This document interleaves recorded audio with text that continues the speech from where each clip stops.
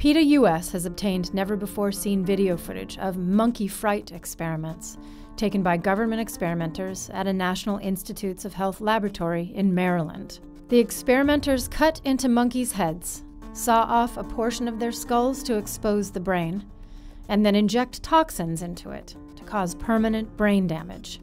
In some monkeys, they suction out or burn parts of the brain.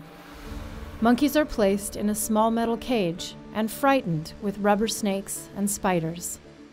Monkeys naturally fear snakes, and some respond defensively, freezing or looking or turning away.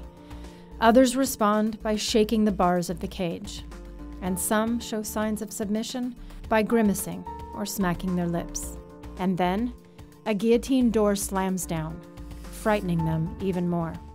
These U.S. government experiments have been going on for 30 years and have cost U.S. taxpayers more than $36 million. None of them have ever helped humans. Similar experiments are taking place in Europe. To help end them, please visit PETA.org.uk.